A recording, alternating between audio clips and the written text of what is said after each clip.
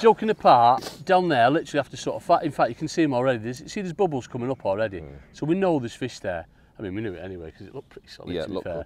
good. But what I'll do is, I say, as soon as I get over there, I'm going to start loose feeding that, and it's so important that you do.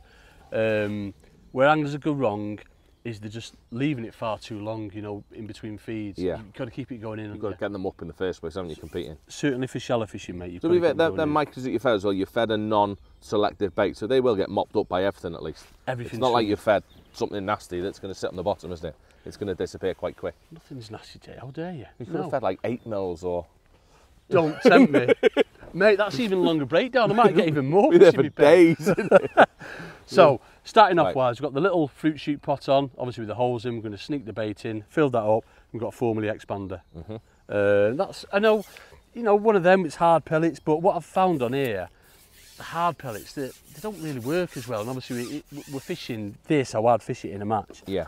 It might be that, you know, we're getting sort of like little tiny skimmers to start with, but generally, if that's a problem, I'll put a bigger pot on and try and get some bigger fish in, and then I'll just go closer to the bank. Yeah. Do you find that when you've got a depth like this, when it's a very gradual slope, you do seem to find the depth, like that expected to catch an odd silverfish in this depth they're in now. Yeah. But the shallower you get, it's sort of dangerous for them, isn't it? Because the herons will eat them if they go too shallow. Definitely. No, it's a massive thing, that. Right, so bait's going in, leave it sort of 5 or 6 seconds, that's come out, pull back to my marker, lift the rig up, get it straight in. Now, whilst that's in, what I'm going to do, I'm going to start feeding that swim there with the casters. Every 30 seconds to a minute, I want to be feeding there, and we can see them, they're shallow there already, Jay. You see that little dink then? So if I miss a bite, well, we don't miss proper bites, do we, Jay, the liners? I'm going to come back, lay it in again. So already on, you know, I want to know where I'm fishing in the right depth. We'll know if we're not, because we'll start getting fish like that. Yeah. No, it's joking apart, if we get sort of 2, 3, 4 of them, one after another, then it's time to change something. Now, whether that be, you know, put more bait in. It's not right in the top lip though, Just you bang know what on, I mean? mate. That should be. Not putting that in the net. So it might be that we need to put a bigger pot on, put more feed in, or we just need to go and chase them into the shallow water. Yeah. But as I said before, I'm not bothered about catching these small fish to start with. Could go in now and catch a big F1 or a carp. That's the beauty of it, isn't it? Yeah, it'll be interesting. With Rich zoomed in, you might see it clouding up a little bit, see if there are any carp there maybe with it. Definitely. And it's this stage now, getting into rhythm, just before you ship out, put some bait in. Are you two taking mick out of me? No, we were asking if they were swirling. Oh, is there any there? Is there any there? No? All right, I was doing it wrong. Should we roll another peg? Not there yet. So again, nice and easy, get onto your marker, inch past it, feed in first, right on my stone. I think I'm on the right stone, there's 3 there. Back to my marker, lift the rig up and in. When they're having it proper, it's going to go as you're feeding. So you see there, that's on, ship back. Straight in on that feed, don't you then? Yeah, it's basically like your method feeder fishing. So that's a case in point then. We had that little skimmer to start with, we've gone in, I said we'd possibly catch a carp or an F1, and we have done straight away. Yeah. Now what is important is obviously elastic choice, isn't it, Jay? You're a massive fan of using light elastics. Yeah, I like fishing quite light for this style where you're catching everything, yeah. So this is it's a map twin core 5 to 8, so it's nice and light. Don't want to be giving them fish loads of beans.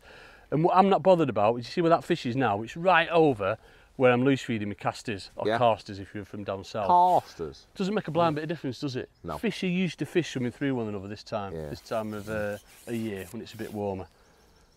So, I know you'd be on like 12 pools, but he's probably on your 5th fish by now anyway, wouldn't you actually? So we'll see where this is. What is it? He's one of my boys, he's a foot one, isn't he? Is it a one? I'm pretty Can't sure catch he's else a you foot one. can you? I was going to scoop him then, mate. I was going to scoop him. So all the while I'm playing this fish, I'm not going to pull on it. I'm going to be loose feeding these casters, keeping that bait going in. Now already, I'd be thinking about going on that. No, I wouldn't. Joking apart, I think you've got to leave it probably an hour before you go on something. Would you go that long? Even with hide, you'd take a risk of going for that long? Yeah, if I'm catching if we're catching these, because obviously it's sort of like, it's 1.5 to 2 hide for one of these F1s in here. Yeah. You know what I mean? The real chunky fish, it might only look like 10 ounce, but really it's sort of like £2. Yeah, you know what I mean? They're a good sort of chunky size stamp fish then. So I just want to leave it as long as possible there, basically. I don't want to go on them too early because I think it ruins it for later on. Yeah, but all the time. If you were struggling, if you'd gone 20 minutes without getting a bite or catching very little across, yeah, would you take the? Would you have a little look on it then, maybe, if you saw signs? If I saw them swirling or blowing anything, this, that, and the other, then yeah, definitely. Yeah, it's worth a quick look. But I think you touched on it this morning with. I think you have to be careful with hide in particular. Because I don't think it's that they feed and then stop feeding. I think they gorge themselves. They're just like nail. They're like chub, aren't they? Yeah, they just eat and eat and eat and eat, don't they? So if you feed them for too long and there's not a lot there, I reckon we could be eyed, Jay. We'd definitely be eyed. You know what I mean? Yeah. So again, and it's just getting into the rhythm like we're doing now, isn't it? So that bait's in. Oh, a little liner then. There's a little knock. I'll put some more casters in. Let's say if we miss a bite, come back, lay it in again. Another little tiny fish, I think that one. Come back nice and quick, get some casters in. So you just get into rhythm all the time. Yeah. That's all we're doing. Now, it's one of the things about sort of commercials this time of year, all sort of like last year's fry, they're all gonna, ready to eat. Bloom, and they don't get a look in, do they, all that time, and they're just on it. But, as I said, you saw it before, it might be this time we go in and we catch another F1. It's one of them things you put up with. But what we can't do is go on, as I said, this shallow swim too early. No. So if I'm getting bites over there, then I'm more than happy with that. I know now I'm proper confident because I know there's fish down that middle. But we can see them swirling. Yeah, you've got another option if needed, haven't you? Definitely. Would you ever go like selective on your hook bait? If you're catching too many little fish on this, yeah, would you swap your hook bait or would you just swap depth? Definitely, mate. I mean, the other thing I'd do, obviously, corn, a bigger meat or even a bigger expander to some extent. Yeah. I'd definitely try that. But usually it's depths. Depths is the one, isn't it? Yeah, that taking a bit definitely fixes things quicker, doesn't it? Yeah. Because usually when you go into that shallow water, that's where you're going to get the bigger fish. And obviously there, again, see, so we've had that little skimmer, put it in, and we've got a better fish. So just ship back nice and quick. The first thing I like to do when I ship back is get some casters in, and then I'll start you're feeding that really regular, aren't you? You're feeding 5 or 6 times a cast. You're feeding a lot heavier than I would, yeah. It's just, I don't want anyone else nicking them fish. I know what eyes are like, and it's eye that predominantly I'm going for. We'll probably go on and catch carp and F1s. Go with thingy as well, casters always in preference to maggots? Oh, 100%, Jay. Just for the noise and the noise. I mean, I might not always, as I say, I'm geared up today to fish banded caster. Yeah. But yeah, I love fishing, certainly when it's bright. White maggot, Jay, I don't think you can beat a white maggot. Yeah, like a maggot now and again as well. Mate, the way obviously you've taught through hooking, the maggot through the side and that makes a massive difference. Where's he hook, Jay? Bang on, mate. That's where he should be. That's where we want them, mate, isn't it? Yeah. So it's fish like that, they're proper weight builders, aren't they? You know what I mean? And it's just nice, steady away. But yeah, coming back to that bait choice, Jay, red and white maggots, again, I'll carry them with me all the time. Just gives you that option. Yeah. And even for mugging, how good's sort of like 3 or 4 white maggots. You talk about that quite a bit, ain't you? You like a bit of a maggot for your mugging, don't you? Mate, you know what I mean? It's just one of them. They sink nice, don't they? Yeah, they do, just sink nice and slow. And they're the best chub bait in the world. And the best hide bait in the world as well. But the reason I prefer a caster is just it's more durable in that band, I think, a caster, and you just get more noise off the slap with it. You know what I mean? Yeah, for feeding as well. So much more noise, isn't it? Definitely. I'll always tend to feed caster rather than maggot. See, that was a little small fish then coming into it. Get some more bait in there. A little dink. To show that tiny in, aren't they, them F1s now? Yeah, the big bow wave there, Jay. One of your fish there, mate. Seen you, hasn't he? So we see like there's nothing difficult with what we're doing, is there? No, we get this across all the time, don't we? What we're doing, I mean, it might seem like proper busy, which it is. The busier angler, certainly this style of fishing, is going to catch most of the fish. You can't just sort of like put some bait in and stay there. You've got to be busy. Got to keep it going in. That amount that you're feeding, that little pot. Yeah. By the time you've caught that fish and shit back out there, there's no bait. No, definitely Without not. quickly you're getting indications as well, it's telling you that your peg's developing in it, the racing in when you're feeding. Yeah. And in turn, that's going to give you a really quick bite when you go in. Yeah. The only thing that could happen because of the depth is that you might start getting too quick on it and then they come up, but you've got that to fix by going back when you need to, haven't you? Usually, as you'll know through your coaching here, Jay, that's normally what happens. You'll have a good quick run like we're doing now with a dozen or so F1s, and then it'll just start going dead iffy and it'll just sort of like, you just get too many in your peg. It's numbers, isn't it? Yeah. And, predominantly, a lot of the time, it's not so bad in matches, because obviously everyone's competing for them fish.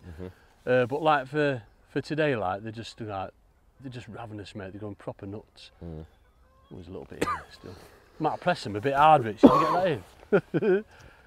But it's like it's pinpoint accuracy. It's basically like a method feeder fishing, isn't it? Yeah, you're creating the perfect trap on the bottom, aren't you? Yeah, definitely.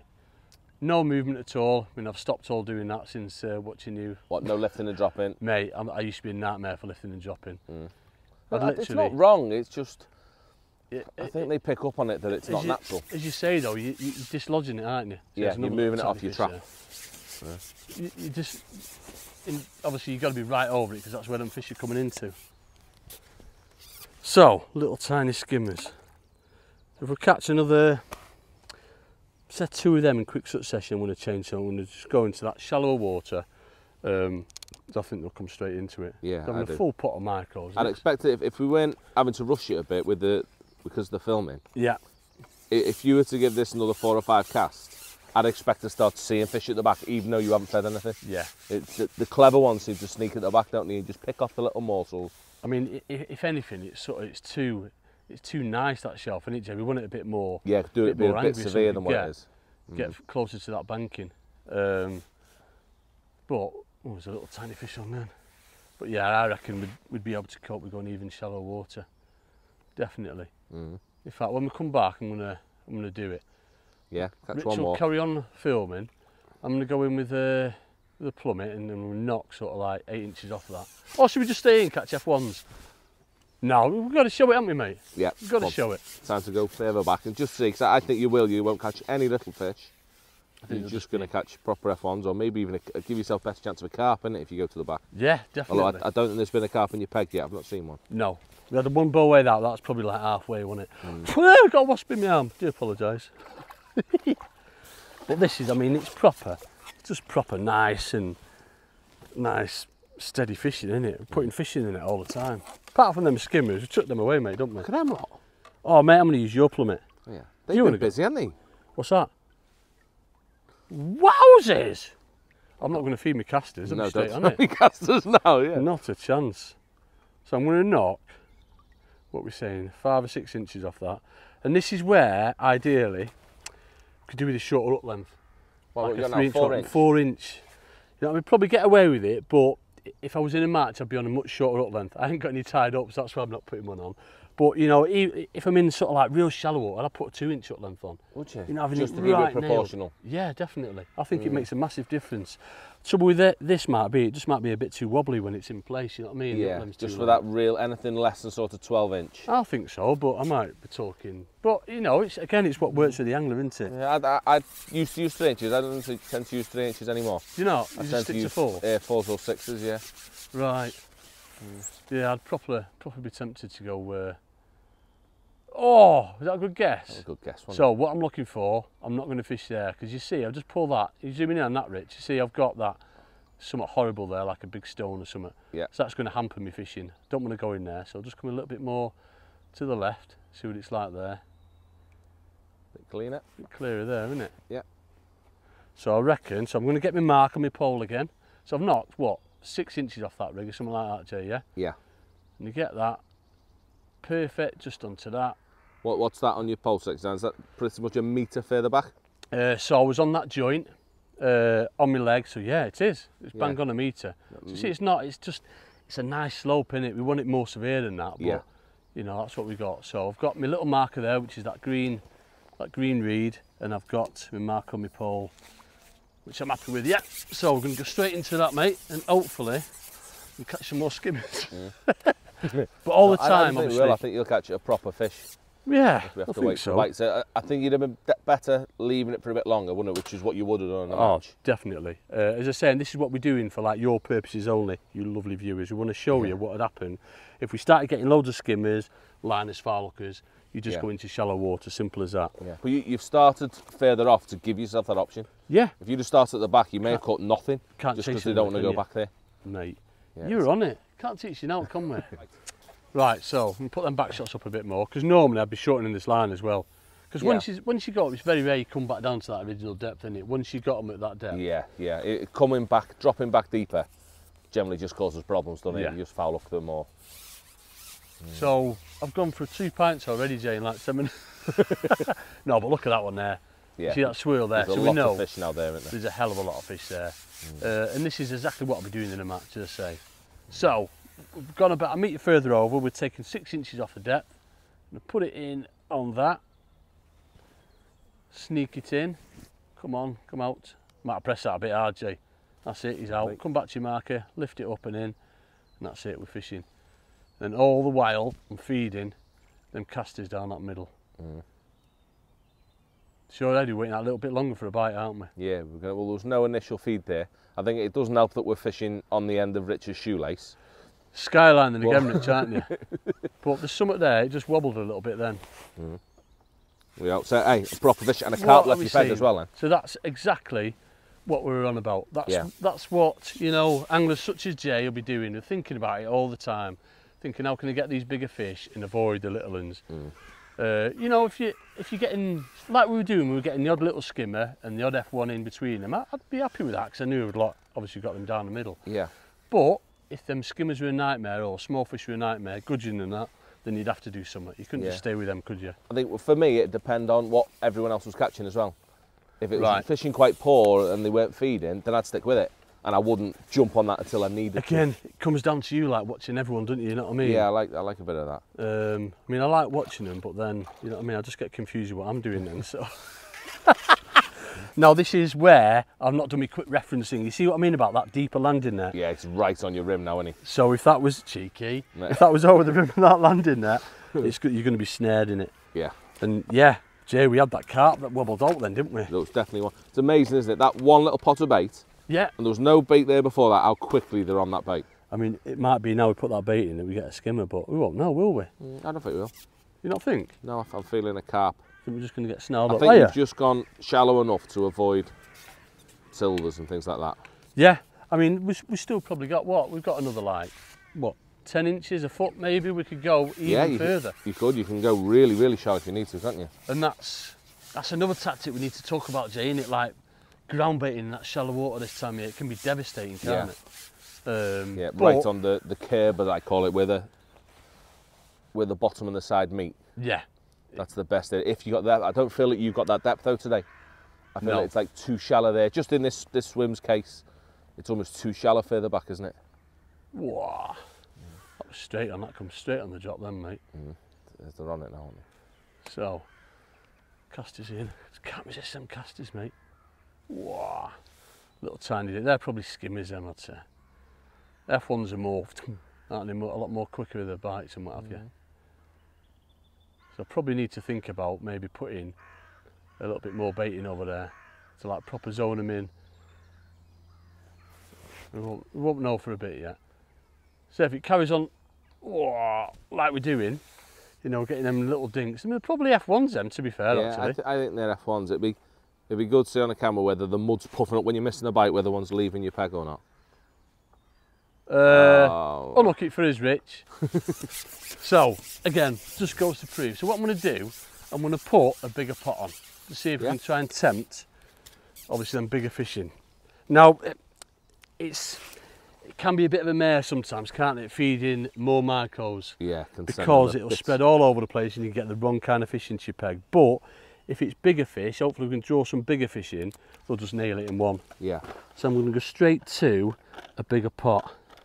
Again, we're fast forwarding everything, aren't we, Jay, today? Yeah, just so it's we a can lot quicker show than what we do things. These lovely people, what we're on about. So, much bigger pot. Still going to fish an expander, but we're putting a lot more feed in. Now, as I said, this could potentially ruin the peg, and you'd know within sort of 2 or 3 goes, wouldn't you? But if you float like this. Sometimes you only need 2 or 3 goes, don't you? Then you can cut back to your little pot. Yeah. Once you've got them there, can't you? Definitely. But this is exactly what we'd be doing in matches, isn't it? Yeah. Giving them more bait to try and get the wrong fish out of the way and bring them better, bigger size fish in. So you can see that pot's increased, you know, dramatically really. Going into beast mode, aren't we, Jay? You know what I mean? We're on them. Having it. Get onto our markers. And yeah, I'm just going to sneak that in. No commotion whatsoever in that shallow water.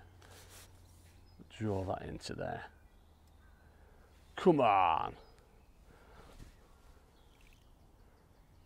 Now, hopefully, any time, come on, it's going to go, Jay, isn't it? But you see again all the time, and Richie, oh, he's on. We knew it, didn't we? Just needed that little bit more bait to draw. I don't know, it's scared. I think it spooked a carp, probably an F1. There was a carp there again, wasn't there? So it tells me, like, and again, what you ran about before, Jay, look at the banking now. Yeah. How it's colouring up. It's all staring up. Oh, mate. So this is when I'll be thinking about using potentially bigger baits now and changing my hook size. Like a wormhead or seeing corn. Some carp to be a bit more selective. If I start seeing bigger fish like that, yeah, be a lot more selective. We won't know. If we go in again and catch another F1, then I'd be happy doing what we're doing. But if it's a skimmer, that's when I'd be thinking about changing baits. Yeah. What are you saying, Jay? What are you saying? Big fish in your swim now to be selective if you need to. Definitely. And that's twice now, Jay, isn't it, that we've spooked a carp. Yeah. So we know they're coming into that. There's an odd one, yeah. So, on with another expander.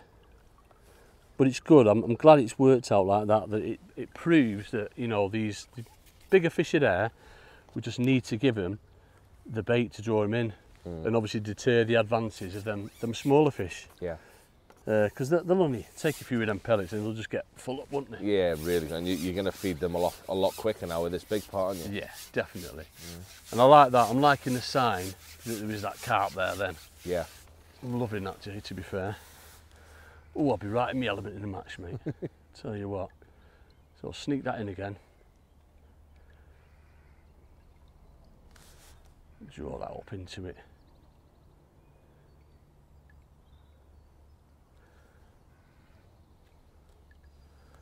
And again, oh, somewhat wobbled it there, mate. Keep them casters going in. Them last two pots have changed your bite, sort of. That last go with the little pot, you have a lot of them little dinks, weren't you, like you said? And you caught a skimmer. Oh. Now it's just sitting there. You're getting an odd wobble, but they're very distinctive liners rather than little skimmery dinks now. I mean, what obviously lovely viewers have got to think about, Jay, is these carp and F1s are feeding machines, aren't they, pretty much? Yeah. They'll come in and they'll nail that pot in one, won't they? The F1s that have been catching, they'll nail that pot in one. It won't stop until it's had everything. And it's only going to get spooked by, obviously, a bigger fish coming in. Oh! A bit of a snag. Did you get some weed then? There's some weed on that? Right. But again... That was a carp in the peg as well, wasn't it? Spook one, didn't we? So, I'll be right tempted to put a bigger bait on. What are you saying, Jay? What are you saying? No, I'd be happy with that was going. In fact, I think I've just seen one there then. Have you? Another carp there? Zooming in, the tail start waving there, Rich. They're waving at you over there, Rich? Let's have another go then. So it's definitely changed it, It's made such a difference, hasn't it? Just swapping big pot, yeah. But, if obviously, what my way of thinking, it might be wrong, so tell me, Jay. Obviously I'm putting that bait in, but it's only such a small little bait that I know it stands out, but I think they'd pick an even bigger bait like a wormhead or corn or meat or anything like that. I think they'd pick that out a lot quicker. Maybe. I think that works two different ways on the day. In what way? Some days they avoid that when they're being a bit moody, because they know obviously a bigger bait, big standy outie, but other days they can, as you say, they'll pick it out every time. It's every day's a bit different with that, but yeah, you've got to try it. Got to. I always have I never don't have a tin of corn to whack a piece on when I'm fishing like this. And it's, I mean, obviously we're fishing nice positive rigs as well, and you know, a heavy bait like corn or a wormhead, it's not going to go anywhere either, is it? Yeah. When they do come in and waft it. But I'm glad it's worked, so we can see that going into that shallow water has made that difference. Yeah, completely changed peg, hasn't it? Yeah.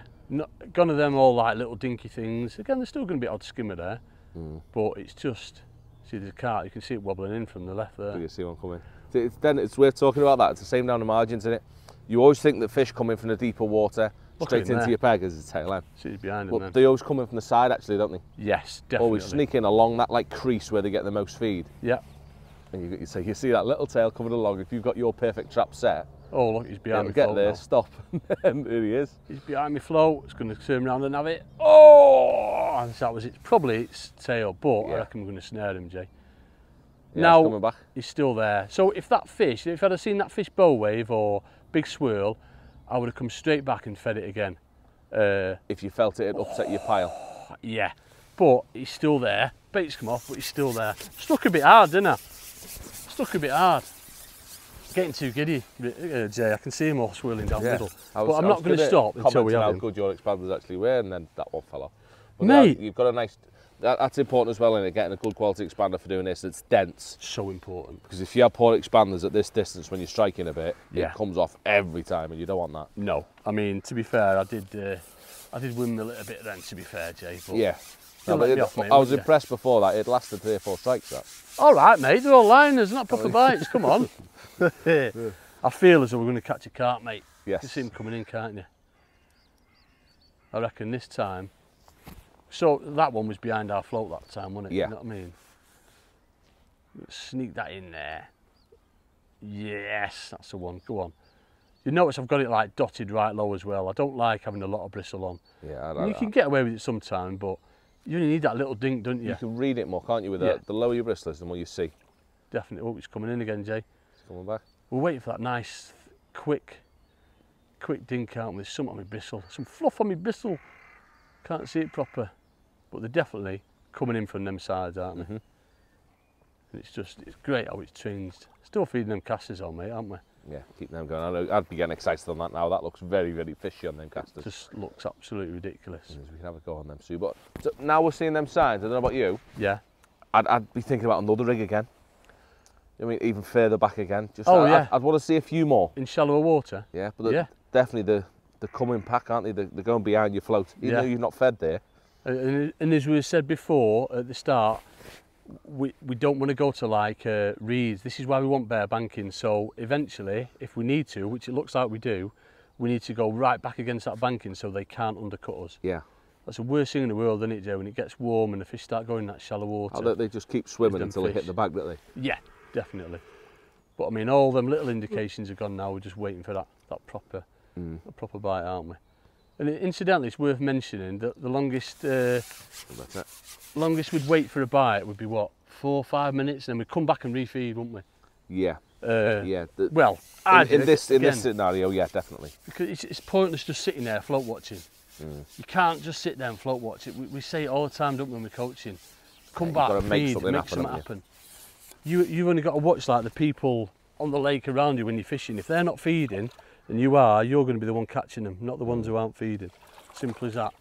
Oh, he's fell off him in there. I like that. You know what I mean? Skills, Jay, skills. Can't teach that. Can't teach that, mate. You learn all the time. Every day's a skill day, isn't it? Might have trashed me, Rick. Right, come on. I'll let you catch one more over there. Yeah. And then I want to have a go on these casters. I want you to show me these casters. My go first, mate. Okay. My go first. In fact, I'm going to change it up a bit. Are we still going, Rich? Still going? I'm going to put a bigger bait on. Oh yeah, what are you going to put on? I'm going to put on 3 reds. 3 reds. Might catch a small fish, but what I'm going to do, I'm going to go tighter to the bank, which will allow me to go more over depth, so they can't undercut me. Right, maybe you push it right in. So he's right waving in. at us now. Right in.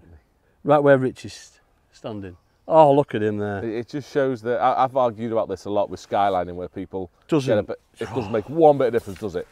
Mate. When they're feeding, when we're coaching, don't we? We're like, stood yeah, on there's top one of the there. float. Is he getting it? Strike, isn't it? It's one of them. When fish are feeding, you can literally do anything and you won't upset them, can't you? Yeah. Can I just stop there on the way out with maggots on? No, you get one if you're not quick. Right, so I know there's a fish there, I'm not going to feed. What, because you can see what? Because I can see it, I'm going to go and see if I can snare this. I'm going to tuck it right in there. Yeah. See if I can snare it. A little bit over that, but the way you pushed it in, it'll still be tight. Yeah, definitely. Definitely.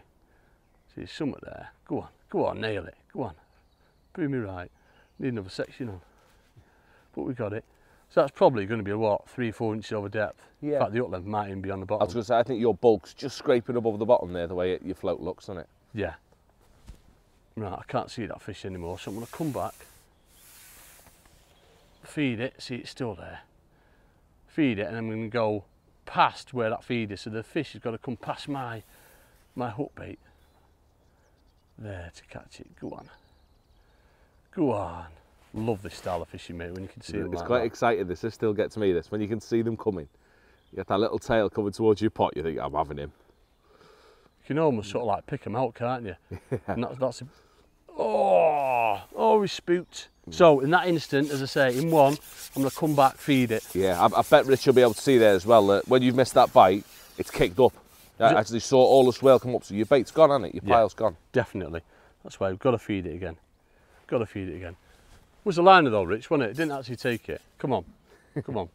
Don't miss proper bites. Now, Obviously, as well, I'd be changing rigs like we touched on before, Jay. Yeah. But we just want to show you people what you need to be doing in this situation. So I'm going to feed there and I'll put the rig past it. And bearing in mind, I'm not on a pellet anymore. I've got a bigger bait on, just so that fish, hopefully a carp, can pick it out. And then it's just a waiting game, basically. That's what I've gone on for a bigger bait, just so the fish can pick it out more. But, you know, it's personal preference what you used. It is. It's going to go, that, isn't it? I should have put my goggles on. Come on, should you put your goggles on? I can't see a flipping thing. Amazing. Amazing. Yeah, so the fish will be coming to that pile of bait and just swimming up that slope. It's going to nail it. I know there's something there. He's getting the odd liner. It's only going to be a matter of time, surely. Come on. Come on. Is he going to nail it? Well, I feel like it's left the peg for a minute, because the colour's changed to the peg a bit, hasn't it? Yeah. It was all stirred up a minute ago. And again, obviously, we've fast forwarded everything, haven't we? We need to. It doesn't matter if you get loads of fish in your peg, this style of fishing, does it either, Jay? No, because you can read normally it. control them, yeah. Oh. Yeah, there's nothing in the peg now. It's not like it's deeper and we can't control what's there. We can control the fish coming in and what we're catching. Yeah. Go on. Like that. So obviously that bite was a lot different, a lot slower, because we were like 12 foot over depth. But it just shows if you like persevered with that, I'm sure we'd end up catching a load of carp. Yeah, definitely. So the peg just needs time to develop. Definitely. But as soon as you've moved up onto both these lines, it's noticeable how different the peg is. Oh yeah, no skim. Well, we had one skimmer there, didn't we? Yeah, but lack of no little horrible bites, no miss bites, pretty much. No. All right, pretty much. You know what I mean? It's just the tiniest little movements further up allow you to change peg completely. And if you choose the wrong area of peg where you can't do that, like you said about the reeds, yeah, you're knackered, because you're limited to one depth and one way of fishing pretty much, depending on depth. Whereas by giving yourself options of depth, you can control, the fish can dictate to you the changes you need to make, and you can do so. 100%. Yeah, definitely. Make it a lot easier, don't you, to control the far bank. Go on. Is it time to go and get some casting? You could have Yes! Come on, let's go.